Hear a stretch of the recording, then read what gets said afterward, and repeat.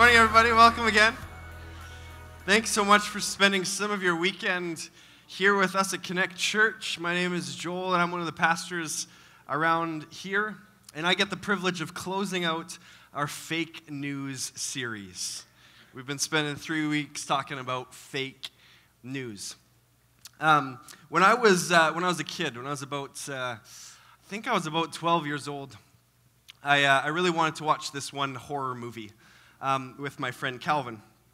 And so I asked my parents. I feel like I was probably kind of young in the big scheme of things to watch this particular movie. But I asked my parents if I could watch it, and my dad says yes, but it was something that I need to know, is that it was true. And I was like, what? He's like, oh no, like this movie, like everything that's happened was true. Now, if you're familiar with kind of right around the year 2000, early 2000s, there was a bunch of those horror movies that came out, like the kind of handy cam styles. So it kind of looked like someone was like filming the movie, and it's like super shaky and super sketchy all the time. So my dad actually convinced me that this particular horror movie was true, like was real, like this was actual footage that these people went out and got. And so we sat down to watch this movie, and we started watching it. And I'm not going to tell you what the movie was, but it was ridiculous. It was a very silly movie. But about halfway through, we paused the movie, me and my friend Calvin, shaking. Like our whole bodies, because my dad had us so convinced that this movie was true. We came downstairs and we were like freaking out and just losing it. And my dad, like, kind of realizing the mistake, the mistake that he might have made there or whatever, was like, oh, no, you don't have to worry. It's not true. And it was funny because after that, he convinced us, like, oh, no, this is just a movie. And we had to, like, look it up, and there's a director and everything, because we were, like, so freaked out, so messed up. And we ended up finishing the movie, I think, but we were still, like, so freaked out. And I remember just thinking to myself, man, I was so gullible. Like, I got so duped, or so, like, so messed up that he was able to convince me that this ridiculous Hollywood movie was true. I don't know if you've ever been duped like that, or if you're gullible in the room. I don't know if you had heard, but if you say gullible really, really slowly, it sounds like orange. You ever heard that? You see what I did there? That's good. But I don't know if you've ever been duped, but that's that's good. That's good. You like that? That's good. I don't know about you, but that's the thing with fake news. Is sometimes it catches us, sometimes it dupes us, sometimes it twists things just enough. Maybe you've sort of bought into a lie, or maybe you've had a circumstance like that where someone has convinced you something that just wasn't true, and you went on sort of believing that true thing, or that not true thing. Like I said, I get the privilege of closing out our fake news teaching series. It's been kind of a fun little three-parter. First, we spent the first week talking about individualism, and which is basically the idea that it's all about me. And I challenged us. I spoke that message, and I challenged us that what if we got past ourselves and ate together? What if we had a little bit more of a community mindset and just didn't think about ourselves all of the time? And then last week, Frank spoke a message on consumerism, which is just this need to incessantly buy more and buy more and buy more. And Frank had this awesome message on God and money, or God and mammon. Now, if you missed those messages, I encourage you to head to YouTube and check them out. Frank's main encouragement last week was to pray before you pay. So to spend some time with God before you just make purchases all of the time. And this week, just a nice little softball, just closing it out on a high note, we're going to talk about materialism. Yay!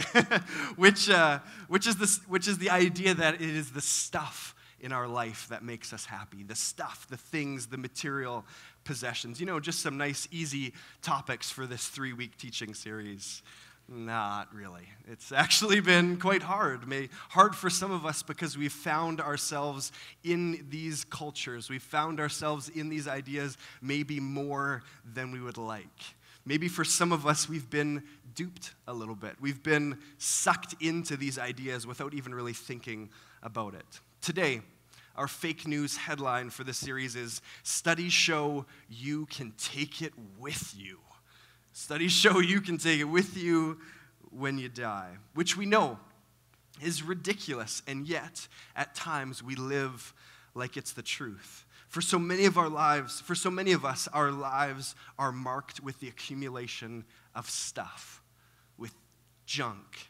You see, we feel lousy, or we feel bored, or we feel unfulfilled, and we go to the altar of Walmart, and we give our little bits of gold for an item that we hope will satisfy us. Maybe this will make me happy. Or we hop online and we shop. Amazon Prime, baby, right? Like seriously, like we can feel terrible, and it's like, oh, if I just got that thing on Amazon Prime, I have all those things sitting in my shopping cart right now. Even one of them would just be so much better. Are you with me? No? You have to raise your hand. It's okay. Did you hear that Amazon is actually rolling out Amazon Now in major cities? It's actually in a bunch of major cities throughout the U.S., and I know that I've heard that they're planning on moving that into Canada as well. Basically, Amazon Now promises delivery in 2 hours. In L.A., actually, like as a part of the launch, they were actually saying that they could get it there in 1 hour. Here was the billboard that was in L.A. for Amazon Prime Now. 0 to happy in 1 hour. Isn't that funny? Like, just think about that for a second. 0 to happy in 1 hour, right? This is the culture that we're immersed in, right? This is the culture that says that, hey, if you're feeling like a 0, all you need to do is click on one item on Amazon, and in 1 hour, you can be happy. Like that, if that was real news, that would be the best news. Like, that would be such good news, but we know that it's not real. We might click and purchase that thing and feel happy for 10 seconds. Or for a day, or maybe for some of us a week, or for some of the items, you mean, oh man, this would be so awesome, or whatever. And then what does it do? It just sits there on the shelf, right? And yet this is the culture that we're immersed in. 0 to happy in 1 hour. You see, marketers are perpetually telling us that this item, if we just bought this item, that it would make us better. That you feel terrible right now because you don't own a insert item here. I don't even want to say items there because I don't want you to even believe that anymore. But if you could just own this one thing, this one type of car, or this one type of watch, or this one type of dog, or I don't know, like if you could just purchase this one thing, you would feel great about yourselves. The only thing holding us back is just one small purchase away. That's all it's going to take. Check out this video for a second. We spend so much time on the hunt, but nothing ever quite does it for us. And we get so wrapped up in the hunt that it kind of makes us miserable. Black Friday shopping mania is still playing out tonight at malls across America. High hopes of saving some big bucks on those holiday gifts. Stores filled to the brim. In some cases, it did turn violent. We've, as a culture, have lost our minds.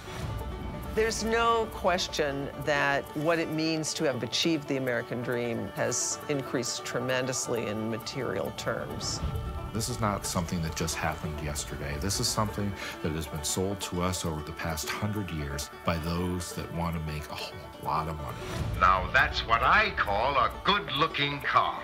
You have this thing that you were obsessed about, but then the new version comes out, and now you no longer care about the one you have. In fact, the one you have is a source of dissatisfaction. People are beginning to recognize that they've maybe been tricked. There is no out until you become aware. You're not going to get happier by consuming more. So that's a little clip from the trailer for a documentary called Minimalism, which is on Netflix. Maybe you've checked it out. If you haven't, I would recommend it. It is very, very interesting. The interesting thing about that is the creators of that and that the whole little spiel that you saw there at the beginning, not a Christian thing, this is actually just our culture going like, hey, actually, even as a culture, this isn't helpful. This isn't healthy. Like at some level, you see the people rushing in for Black Friday sales and you go, yeah, that's probably not that good. And the thing for us oftentimes as Canadians is we go, oh yeah, but that's just America. Those Americans are crazy, right? But we also know that it's us too, right? We know that we just as easily can get wrapped up in stuff, in the idea that we just need to consume more, or that we need to put our hope in material stuff, that we need material stuff. Now, to be clear, after last week's message on consumerism or this week's on materialism, just to be clear, oh, there's a good idea. Just to be clear, I know what you might, that's good. Sorry. Now, to be clear, I know what you might be thinking. That was actually in my notes. I know what you might be thinking. But we need to consume. We need, the guys in the booth are just loving that.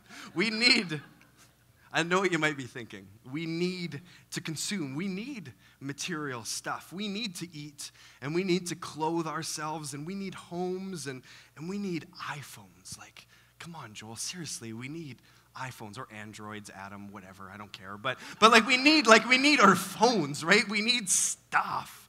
But the problem isn't just with consumerism or materialism. The problem is that we put our hope, that's another one. We put our hope, we put our faith, we put our trust, we put our fulfillment, we put all of our life in this stuff. The problem isn't with consumption, or the problem isn't necessarily just with materialism, it's compulsory consumption. It's the idea that we need the stuff, we need more, we need the items in order to feel good about ourselves. If not kept in check, we turn to it. We long for it, these material things. We can inadvertently worship it. And it's so hard, too. It can be described that the way that we exist in our culture is like that of the experiment with the frog and the boiling pot. Now, I don't know if it's actually a real experiment or if it would actually even really work, but maybe you've heard the illustration before that if you take a frog and you put it into a pot of boiling water, the frog will jump out, right? But if you take that same frog and you put it into a pot of lukewarm water, like room temperature water, and then you slowly increase the temperature of that water, it will boil the frog alive before he realizes it. And that's the reality of the culture that we are so immersed in. For many of us, we're like that frog, sitting in the water in the temperature of consumerism, the temperature of individualism, the temperature of this idea of materialism is just getting turned up and up and up and up. And some of us don't even realize it. Now, in the spirit of fake news, I thought, hey, I should take materialism, I should put it into Google, I should hit search, and I should click news. Like, let's see what articles are getting written about materialism right now. And actually, the very first article that popped up on my browser was actually from a blog, a website in the UK, which actually had all the contributors were written by university professors. And the article was actually written about materialism. And the article title actually said, "There's no shame in being materialistic. It could benefit society." So I was like, wow, that would be great news, right? Like, let's look. So I read the article and I read through it, and basically the idea was that actually materialism is terrible. It's terrible for us as a culture. It's terrible for us as people. But they were basically sort of trying to say that, hey, materialism isn't really going anywhere. So what if we just tried to help people? Like, if they're gonna be buying stuff all the time, let's just try to get them to buy better stuff. Right? Like Tom shoes or something like that. At least then they're buying a pair of shoes, and then another pair of shoes are getting shipped to somebody who needs it, right? Like, let's just help people buy more ethically. Let's help people buy more things, just better things. But I was thinking about the rationale of that article, and I was thinking about it, I was like, what if we, maybe just for the interest of discussion, what if we just said, what about murder? So let's say, okay, so let's write the article. Let's try and write the article. Let's say, okay, do we think murder is a bad thing? Everybody? You with me? Okay, good. We have to settle that. If you don't, come talk to me after. But let's say murder is a bad thing. Basically, the logic that this article was employing was just saying, hey, people aren't going to stop murdering people. It's always going to happen. Let's just help them try to murder people in a better way. Do you know what I mean? Hey, this thing might be evil, it might be wrong, it might be terrible, but let's figure out better ways that it could happen, more healthy ways that people could murder other people. Now, you might be sitting there going that's so ridiculous, and I know it is. It's a ridiculous illustration, but it's that same logic, right? And the thought that I had is, I'm at some level, I'm this is fake news. It's not fake news because it's a perspective, but the perspective is flawed, right? If materialism isn't good for us, we don't need to figure out better ways to be materialistic. We need to stop being materialistic. Are you with me? Awesome. That's good. I'm glad that you are. Greg Boyd, a popular author and pastor and teacher, from Minnesota actually would go so far as to say that consumerism and materialism is the greatest threat to Christianity. It's the greatest threat to the church.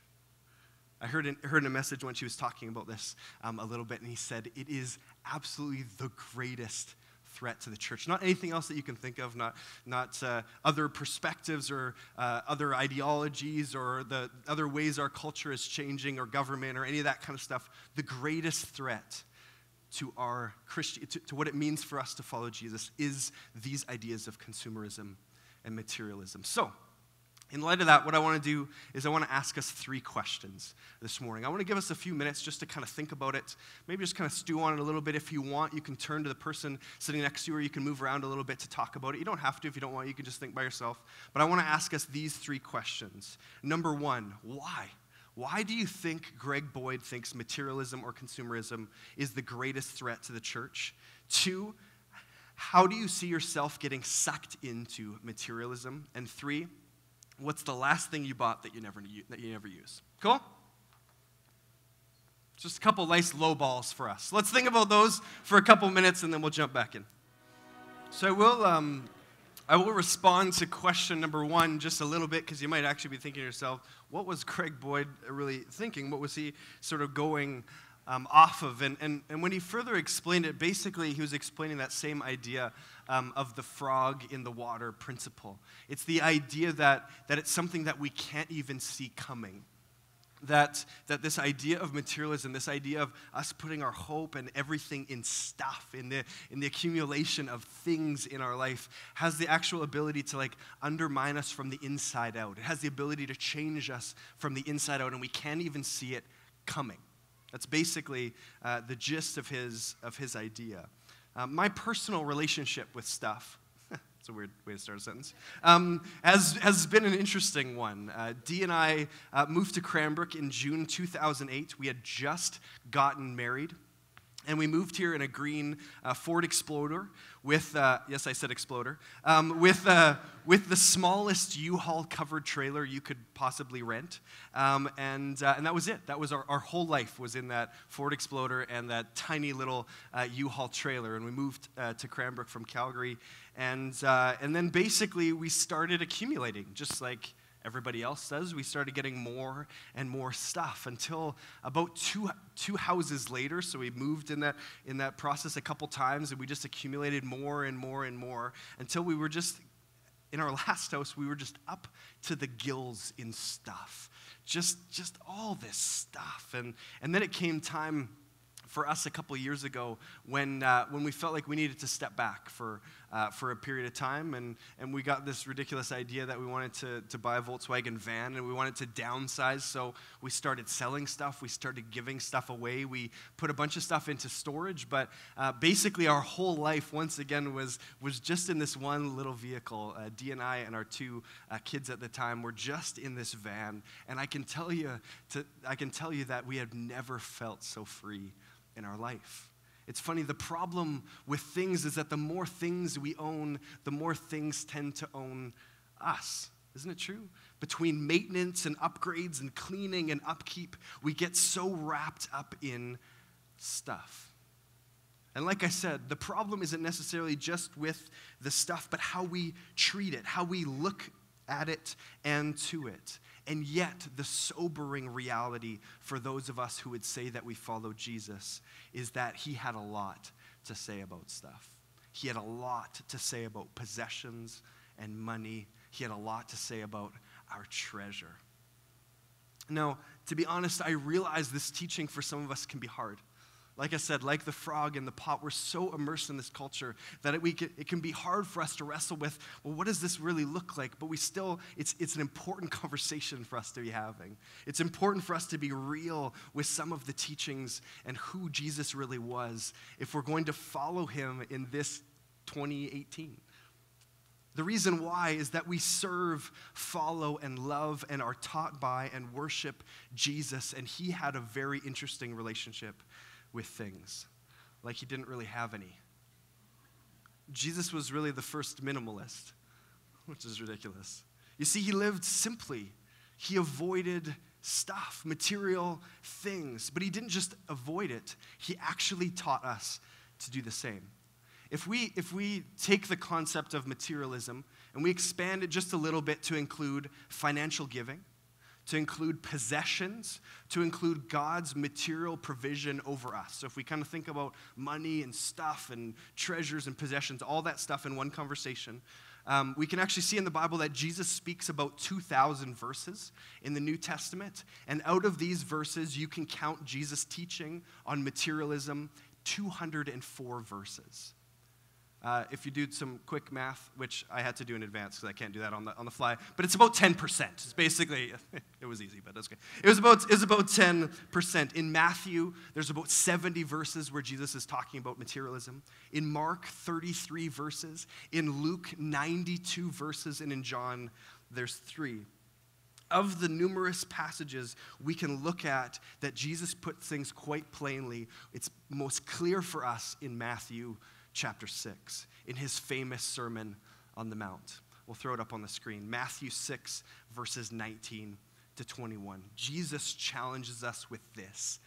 Do not store up for yourselves treasures on earth, where moth and vermin destroy, or moth and rust, depending on your translation, where thieves break in and steal, but store up for yourselves treasures in heaven, where moth and vermin do not destroy, and where thieves do not break in and steal. For where your treasure is, there your heart will be also. There's a couple things that I want us to look at in this passage. I want us to kind of unpack it a little bit. First thing, at the very beginning of this passage, it says, do not store up for yourselves. Now, I've actually read in a bunch of other translations, and a bunch of scholars actually say that it actually could be probably better translated to say, stop storing up for yourselves. Now, they use the word do not, but basically when Jesus is teaching, he's sort of implying that he knows that they are doing it, and he's saying, don't do that, like, kind of rhetorically. Like, you can kind of jab at them a little bit. So it's the idea of, it's not just do not store at it. Jesus realized that the people he was talking to were storing up for themselves treasures on earth, as I would say that he might be speaking to us this morning. But what Jesus is actually saying is not do not store. What he's saying is stop storing up for yourselves. So we can read that again. Stop storing up for yourselves treasures on earth where moth and vermin destroy, and where thieves can break in and steal, but store up for yourselves treasures in heaven where moth and vermin do not destroy. Basically, as he continues on there, do not store up for yourselves treasures on earth. Basically, this is that exact idea. Jesus is challenging us to say, you can't take it with you. That this stuff, this material possessions, this accumulation of wealth and of things and of items, it doesn't matter like in the next life. It doesn't matter beyond your existence right here and now. I would go so far as to say, if everything that's important to you in your life could be taken from you, could be stolen from you, could be eaten by moths or vermin, then your life is too small. Then Jesus, he offers an alternative, right? He says, don't just stop doing this. Instead, do this. He says, store up for yourselves treasures in heaven where moth and vermin do not destroy. So what is Jesus talking about? Store up for yourselves treasures in heaven. What he's trying to do is give us a bigger perspective in terms of our investment. Give us a bigger perspective in terms of our life, in terms of what we spend our time doing and accumulating. Can I get 2 volunteers? I need help from a couple people. Hey, you guys are 2, and you're just sitting right there. You guys want to come help me? Sweet, awesome. That's great. Come on up. Can you please help me welcome Scott and Ruth to the stage?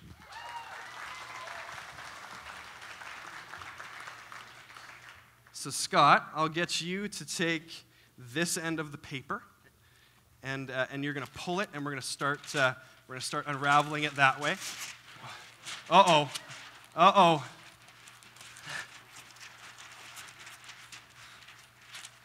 Keep going. Well, I thought this out in my head, and it was way easier. It's like a workout. CrossFit or something. Okay, here we go. And then, Ruth, I'm going to get you to hold that end. Okay, sweet. So here's our idea this morning. Oh, look how good you guys are doing. That's great. This illustration for us will be, how about eternity?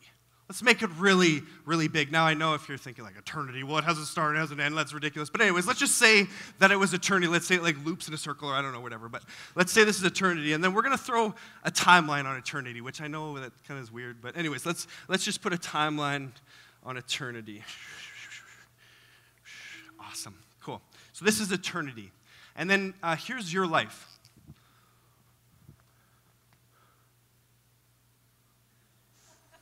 Cool. Can you see it? Good. Okay, so here's your life in all of eternity. And what Jesus is giving us this picture, and he's saying, hey, if you store up for yourselves treasures on earth where moth and vermin destroy, what you're doing is you're taking your tiny little, I actually can't even see it myself. You're taking your tiny little speck of existence, right? Which for some of us is like, holy smokes, is it really? Yeah, totally, yeah. So you're taking your tiny little speck of existence, and what you're doing is you're making it even smaller. You're making the impact even less. You're basically saying, here's my little speck in terms of all eternity, and what I'm going to do is I'm going to invest more in myself, which actually makes that speck even smaller and smaller and smaller, because I'm only thinking about myself. What Jesus is offering us is another perspective. What he's saying is don't store up for yourselves treasures on earth where your impact is minimalized. He's saying, store up for yourselves treasures in heaven where moth and vermin do not destroy and where thieves do not break in and steal. What he's saying is, here's you in terms of your little speck of existence, but what Jesus is offering us is the opportunity to make an impact. He's offering us the opportunity that we don't just have to think about ourselves, but that we actually have the opportunity, even with the small decisions that we make, to actually make an eternal impact, to actually make a real impact on the world. The way of saying it is that you can't take it with you when you die, but you can invest it in something that matters beyond today.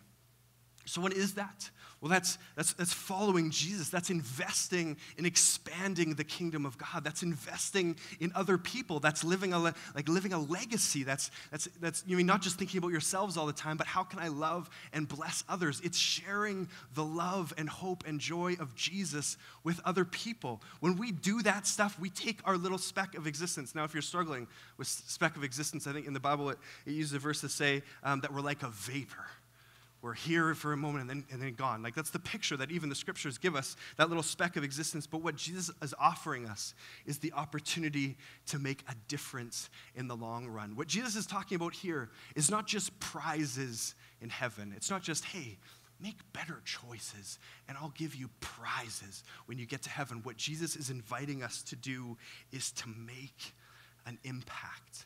That for some of us in this room, you've been longing for more to life. That's what Jesus is talking about. He's saying, hey, it doesn't have to be about stuff. It doesn't have to be about accumulating possessions and money and all this stuff. It can be about so much more than that. It can be about others. It can be about sharing the love of Jesus. It can be about stuff that matters in eternity. Are you with me? Awesome. Yeah. It's great. The other way that we can look at this timeline is we can begin to look at this timeline just with our own lives. So maybe let's play out this timeline a little bit. Let's reflect on this a little bit. So maybe this timeline is your day. So let's look at your day tomorrow. So what we can do is we can reflect on this passage and say, Jesus is saying, don't store up for yourselves treasures on earth, store up for yourselves treasures in heaven. So let's look at the hours of your day tomorrow. This is working so good. I'm so stoked. Okay, so here's the hours of your day. Now here's a good reflection question for us. How many of the hours of our day do we spend investing in stuff? Do we spend trying to accumulate stuff? What Jesus is offering us here is the alternate perspective, right? It doesn't need to be about stuff. It can be about things that last in eternity. It can be storing up treasures in heaven, so we can think about our day and go, man, if I'm spending all this time doing stuff that matters, you mean not beyond myself, what does it look like for me to invest in things that matter for eternity? We can look at this with our week. You mean with all the time. So you have all these things that you need to do. You need to eat, and you need to go to work, and you need to go to school, and you need to sleep, and you need to do all these things. But the thing is, if we look at the graph of our life, if we look at the chart or the timeline of our life, we need to be able to ask ourselves the question, are we just still storing up for ourselves treasures on earth, or are we storing treasures in heaven, treasures that matter for eternity. Can you help me thank Scott and Ruth for helping us out? Thank you, guys. Awesome. Thanks. You see, friends, Jesus is telling us that there is more to life than this if we have eyes to see it, if we can walk in, if we can take steps in that direction. Then Jesus shares with us in verse 21. He says, "For where your treasure is, there your heart will be also." Which is kind of an interesting line, right? It's kind of poetic and beautiful, and it's like, oh man, what do we even do with that? And what Jesus is challenging us with is our relationship with stuff, our relationship with where we put our treasure, our relationship with where we invest in that stuff, where we go to, where we find our hope and our trust and our faith and our life and our fulfillment, where we find our purpose is where our heart is. Essentially, what Jesus is giving us is the picture of a throne. This is the throne of our lives. I know it's kind of simple. It's a materialism message. I couldn't make it like big and fancy. So here's the throne of your life. Essentially what Jesus is saying is that we all have a throne in our life. And where we put our treasure, where we put our value, where we put our effort, where we find fulfillment is where our heart is. Essentially, my big idea for us this morning is that the minimalists actually have a great quote that says, "Love people, use things, the opposite never works." But for us this morning, my quote, my challenge for us is love God, use things, the opposite never works. Love God, use things, the opposite never works. The thing is we have a throne in our life. And for many of us, we have different things that sit on that throne. We have relationships that sit on that throne. We have stuff, material possessions that sit on that throne. We have our house on that throne. We have our car on that throne. For some of us, we might have our finances on that throne. For some of us, we might have our spouse on the throne of our lives, the thing that we find all our hope or fulfillment in. For some of us, we have our kids on the throne of our life. We have drugs on the throne. We have alcohol on the throne. We have escapism. We have the desire for experiences or holidays on the throne of our life. For some of us, we have shopping on the throne of our life. We have Starbucks on the throne of our life. We have Netflix. We have our job. We have money. Are you with me? Hear what I'm saying? We have all these things that can sit in the throne of our lives, the things that we turn to find fulfillment, and that's what Jesus is speaking to here. He says, where your treasure is, where you put your hope in, is where your heart will be also. But the reality is those things will never deliver. That throne was not made for them. That throne doesn't even really fit them. Even for some of us in this room, maybe we've put our spouse on that throne, or we've put our kids on that throne. We think, oh man, it's so good that I'm all about my spouse, or I'm all about my kids. Now hear me when I say they shouldn't be on that throne. That throne is only fit for God. It is only fit for Him. He is the only one that can deliver what He has promised. Everything, and hear me when I say everything else falls short. That it is only a throne fit for God. So what? What can we do? How can we move past materialism in our lives? How can we live lives that aren't just the relentless pursuit of stuff? Well, the first thing that we can do, and I'll say this as I close, the first thing that we can do is that we can invest in others. We can look beyond ourselves, as we showed with the paper. We can spend more time, we can spend more on others than we do ourselves. We can live others-centered lives. We can fight these narcissism tendencies for us just to be only fixed about ourselves. I would ask you the question, are all of your investment choices, so I'm not just talking about money, I'm talking about your time, your energy, your commitments, are all those choices just for you? The second thing that we can do to fight back against this materialism, to not just take it in stride, but say, no, this isn't what we're going to be about as followers of Jesus. The second thing we can do is we can simplify. We can get rid of stuff. We can sell stuff or we can give it to others. We can take steps towards maybe minimalism. We can minimalize our life a little bit. The question that I would ask for us is all your goals or all your financial goals in your life or all the goals in your life just to get more stuff? Is it just to accumulate things like a trip or a house or a car or stuff? What I'm saying and what I would say Jesus is saying in this passage is it's not enough. That we have to look beyond ourselves to others. That is the way of Jesus. And as we close, the third thing that we can do to begin to step away from materialism and actually walk out the ways of Jesus, what I would say is the most important thing is we can put Jesus back on the throne in our life. That we can spend some time with God and say, God, I'm sorry. God, I'm sorry that I've put my hope, I've put my faith, I've put my trust, I've put my everything in stuff, or in my credit card, or in my online purchases, or in my phone, or in my relationships. And we can say, God, I'm sorry. God, I know that it's you that I can put my hope and faith in. God, I know it's you that I can trust.